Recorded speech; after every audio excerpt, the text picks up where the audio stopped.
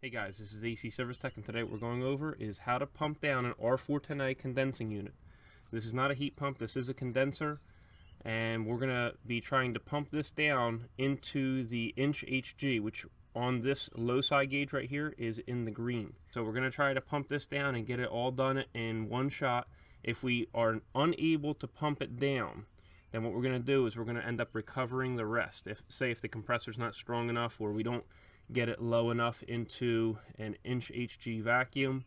There is no leaks on this system. If there was a leak on this system, we would only pump this unit down to 0 psig, and pumping down means we're taking all the refrigerant from the outdoor unit, the line set, and the indoor unit, and we're trapping it in the outdoor unit, and we're going to be locking it down with these valves right here.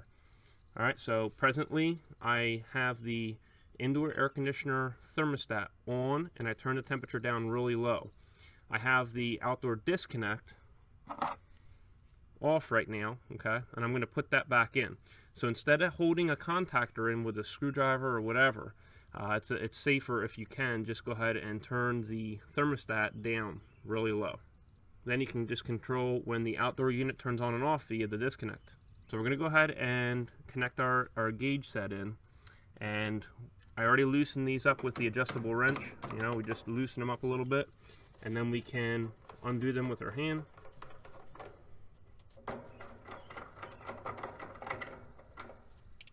And we're going to be connecting our hoses right in here and here. So this is the low side, so we're going to connect the blue side gauge to the large vapor line. So it's vapor's low side. So that's this unit right here.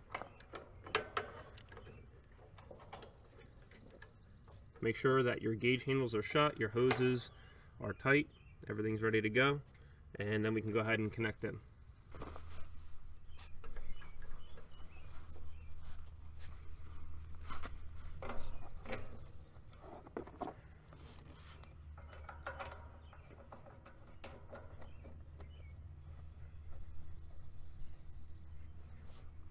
So right now the refrigerant is equalized.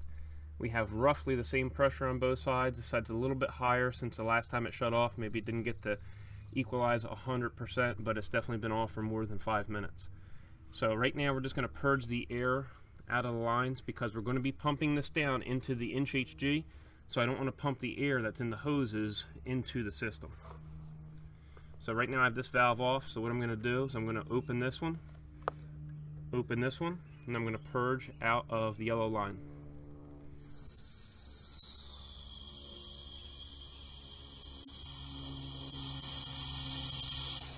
Okay, that's it.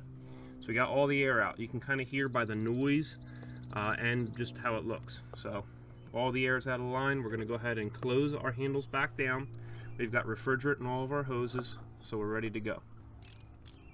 So we're going to go ahead and put our service wrench right down into the female Allen key slot right here in the liquid line service valve. So this will be the first line that we're going to end up shutting. If this was a heat pump, we would need to make sure that we shut this line down and shut this line down before the unit shuts off because of the reversing valve. But in this case, technically we only need to shut down the liquid line just due to the compressor holding all the refrigerant back, because the compressor, when it's off, does not equalize the refrigerant across it. So it should hold all the refrigerant in front of the compressor, because from this vapor line to the compressor is a very short distance. It's only about 2 foot. Alright, here we go.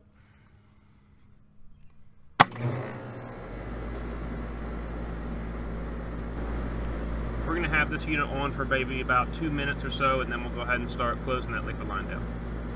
And then what's going to happen is we're going to see that both this side and this side will start going down, because the compressor is sucking in the refrigerant into the vapor line. Sometimes the compressors are not strong enough in order to do this though. So we'll see. In that case, you do have to quickly shut down the vapor line if you do have the liquid line shut. Here we go. We're going to go ahead and start shutting this down. So when we shut this down, we're going to be front seating this valve all the way down to the bottom. Okay, right now it's back seated, and we do have access out of the side just due to this being a Schrader valve on the side when it's all the way back seated.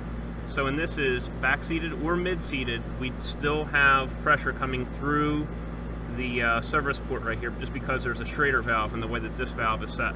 But what we're going to do is we're going to front seat this all the way down, and that will shut off the refrigerant flow and block it right here.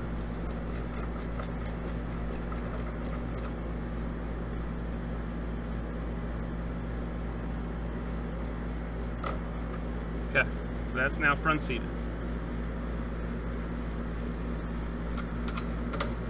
We're going to get ready on this side now.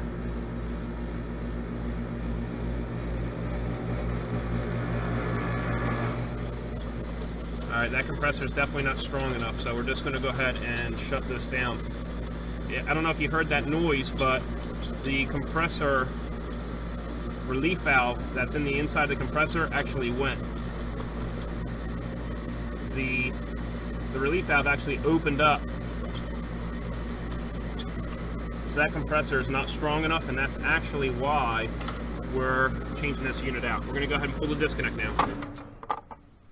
So we are left with having to recover the refrigerant out of this unit because the compressor is not strong enough to do a pump down.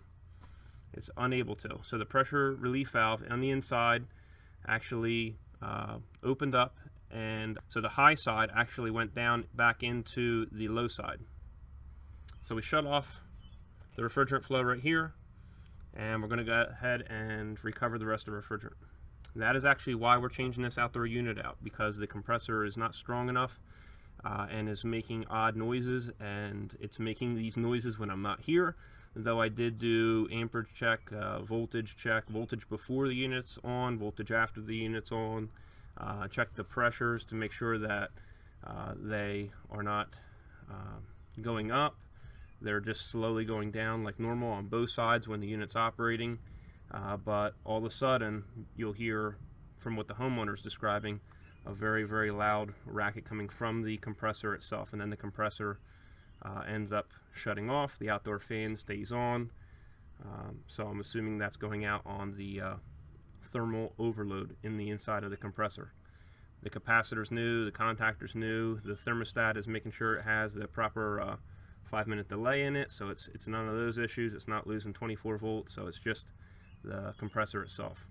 So that's why we're changing the unit out.